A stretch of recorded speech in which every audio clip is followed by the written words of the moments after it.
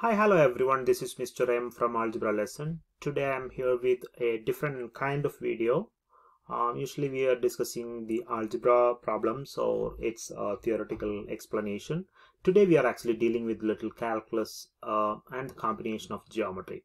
We need to prove, or we are going to prove, the circumference of a circle is 2 pi r, 2 times pi times the radius. That is, using calculus only we are going to prove it. Okay, so we all know that the equation of a circle is x square plus y square equal to r square. As I told you before, I'm going to prove this using this 2 pi r result using calculus.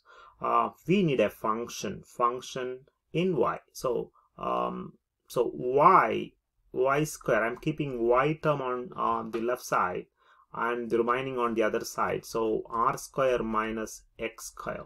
So y will be equal to square root of r square minus x square. We are not considering the plus or minus sign because as the first step I'm going to find the length of this much piece of the circle, or this much arc, okay, or the arc length.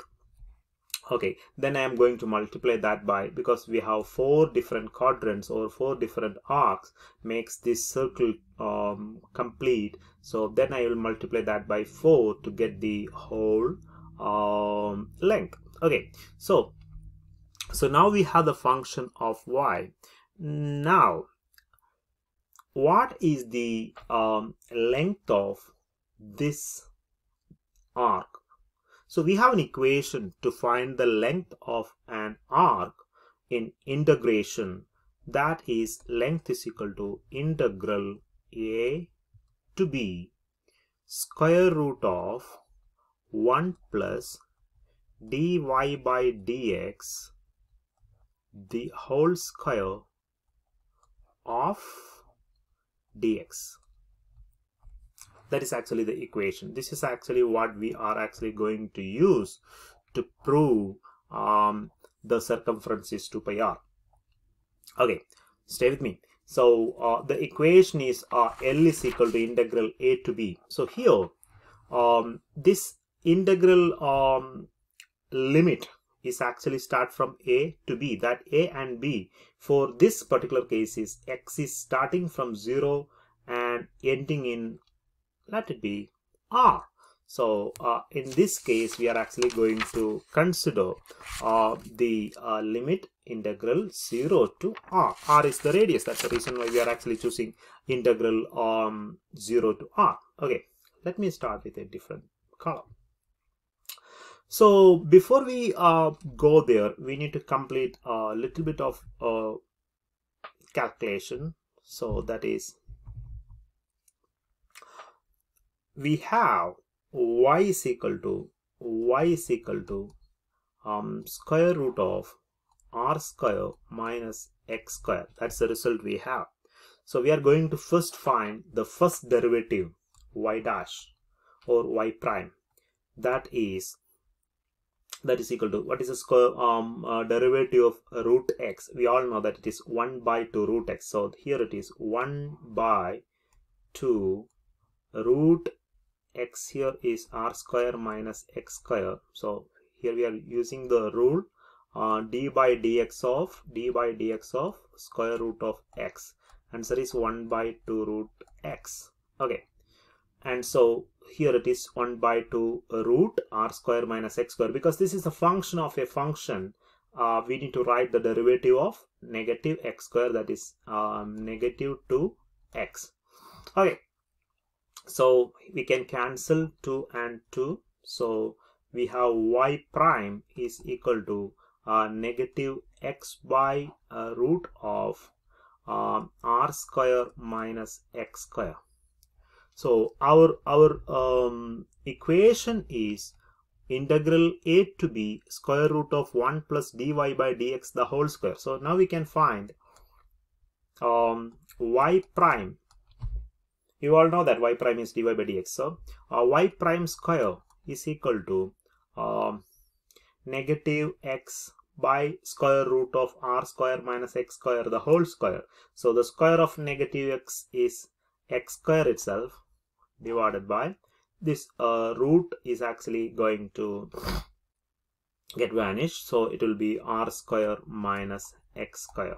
So we have dy by dx the whole square.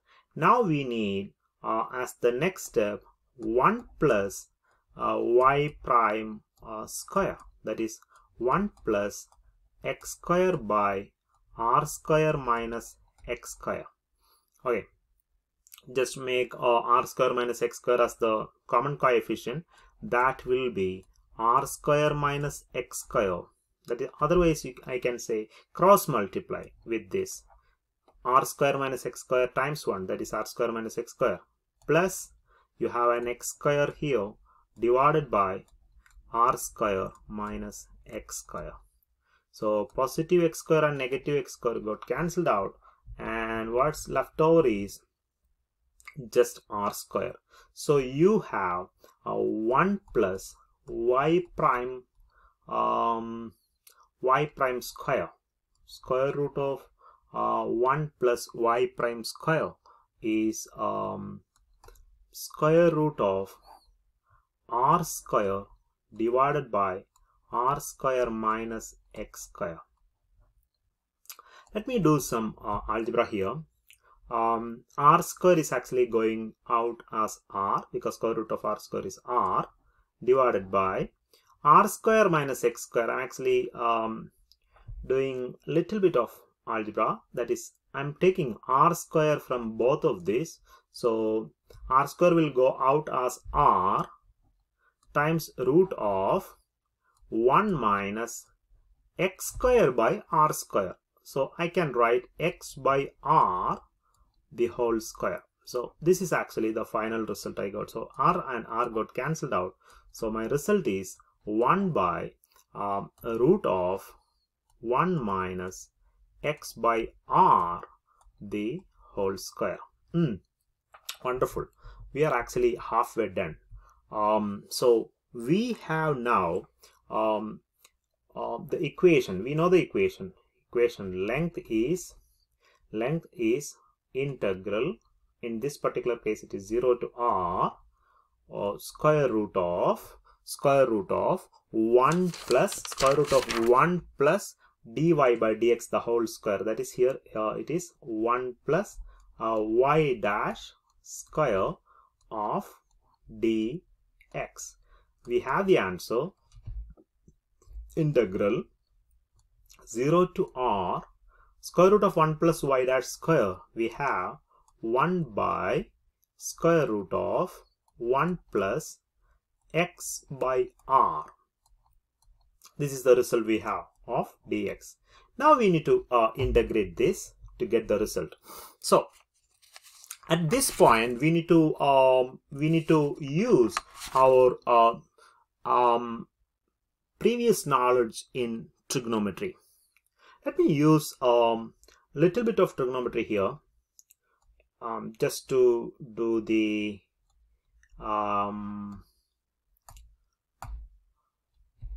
application or substitution. So I'm actually going to apply that. Let sine theta is equal to x by r. Wonderful, that's a good substitution. Sine theta is equal to x by r. So from this, what is x? X can be written as x is equal to r sine theta. Oh, so we have the substitution, sine theta is equal to x by r, so x is equal to r sine theta. So what is dx from this? Dx will be r cos theta d theta. You know this substitution. This is a wonderful piece of substitution we need for this problem. So come back to this. This will be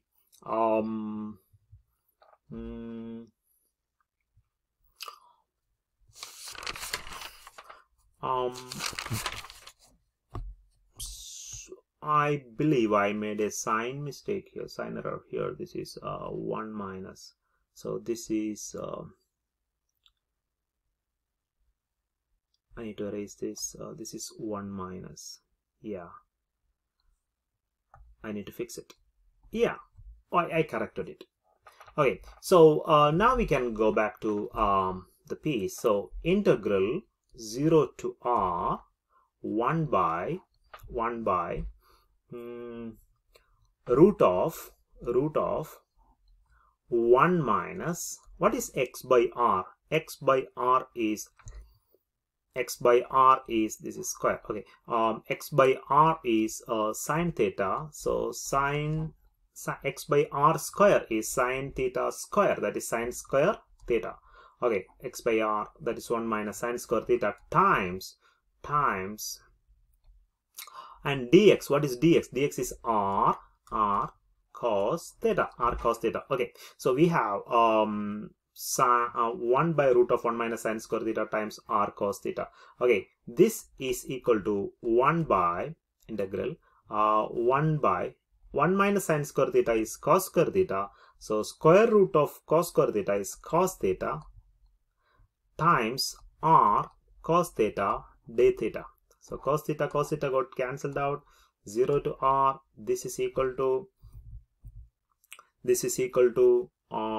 integral 0 to r theta r d theta, right? R d theta. Integral 0 to r d theta. So what is d theta? Integral of d theta. It's theta, right?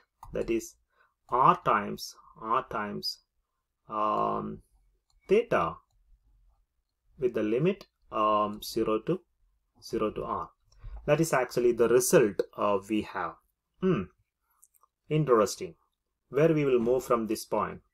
Come back to this substitution. X equal to r sine theta, right? X equal to r sine theta, or we can use this. X by r equal to sine theta. So what is theta from this? Theta is equal to sine inverse of x by r. Wonderful. We are going to use this result here. That is equal to r times sine inverse of x by r. Interesting. 0 to r. So we can apply the limit, that is r times sine inverse x by r. Replace x with the limit. Upper limit is r, so sine inverse r by r minus sine inverse 0 by r.